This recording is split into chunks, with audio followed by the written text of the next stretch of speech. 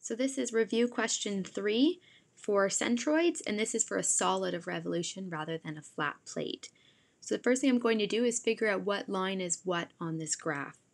So I know an x cubed graph gives sort of that, elongated S or lightning bolt type shape. So this one here is going to be my x cubed graph. This line is going to be my x equals 1. And I also know it's bound by the axes, x equals 0 and y equals 0. So it's this area here that I'm looking at as my solid that will be revolved around. So I see that it's revolved around the x-axis, and that tells me two things. So if it's revolved around the x-axis, then I know my limits are going to be an x value.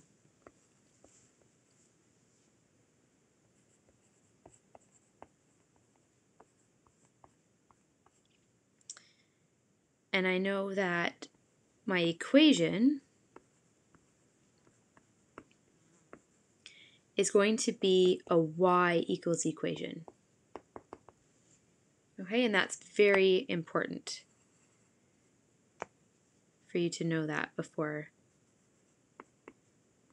we go on.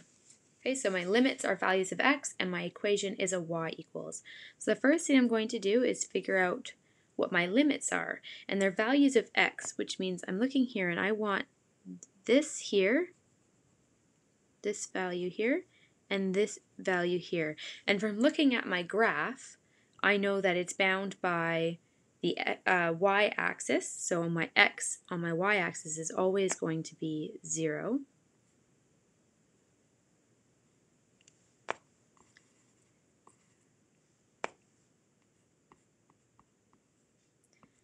And I know it's also bound by my x equals 1 line. So my other limit is going to be x equals 1. So I'm going from from 0 to 1 on my x-axis, and that's being revolved around. So let's take a look at what sort of solid that's looking like. So this is what my shape would look like. It's going to have almost like a disc look to it. So I know that my answer is going to be somewhere on the x-axis because that's the center, it goes through the center of that shape. And I know that shape is going to is symmetrical. So even if there's a little point at the end that's a little bit heavier, let's say has a bit more mass, that is going to be the same around that whole rotation. So I know it's going to be somewhere along that x graph. Or the x-axis, I mean. I also know it's going to be somewhere about halfway along the shape on the x-axis because it's a little bit heavier or a little bit bigger as it approaches 1. So I know it's going to be maybe a little bit more than halfway on that.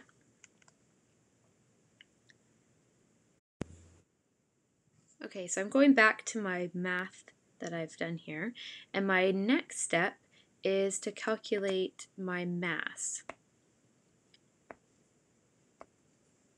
So step 2 is to calculate mass. So I'm going to do that by integrating, so there's our symbol for mass, from 0 to 1, that's our limits, and I'm integrating that y equals x cubed plus 2 line. I'm squaring that according to the formula. So the first thing I'm going to do is simplify what that means, and that's x to the power of 6 plus 4x cubed plus 4 dx. So that if I integrate that, that gives me x to the power of 7 over 7 plus 4x to the power of 4 over 4 plus 4x from 0 to 1. And I'm going to simplify that because I know 4 divided by 4 is 1. So that leaves me with just x to the power of 4 plus 4x to to 1, which gives me 1/7 plus 1 plus 4, which all together is 36/7 units. And I'm leaving that in a fraction so that my answer at the end is accurate. You don't want to round too many times. Okay, so my next step, once I've calculated the mass, is to calculate my moments. Now I know from my graph, and whenever you're calculating with solids of revolution, I know that my y coordinate is going to be 0 because it's going to be along the x-axis. I'm rotating around x. It's going to have uniform mass around there, around the x-axis. So it's going to lay on the x-axis. And y is always 0 on the x-axis. So I don't need to calculate my mx, but I do need to calculate my my. So I'm integrating that from 0 to 1, and the formula is x times the y squared. So in this case my y is x cubed plus 2, and I'm squaring that.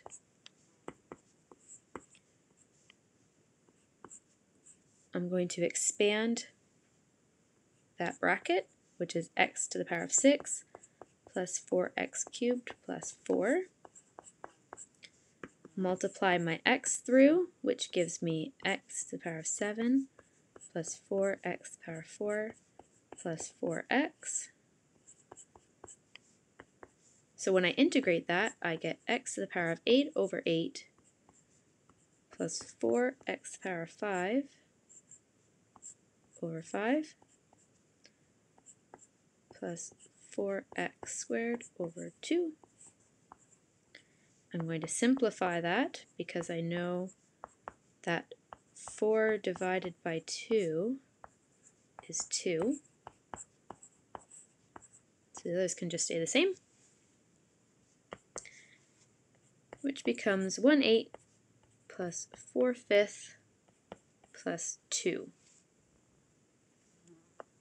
which is 117/40. Now my last step when calculating my centroid is to actually do the centroid. That's my last step.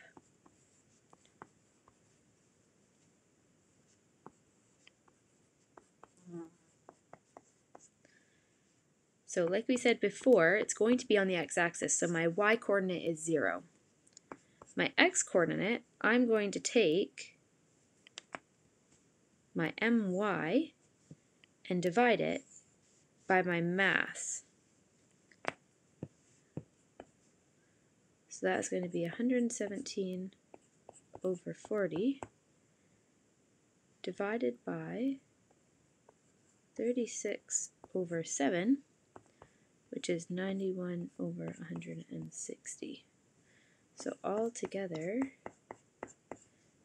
my centroid is 91/160, 0. Okay? And 91/160, or divided by 160, is about 0.57.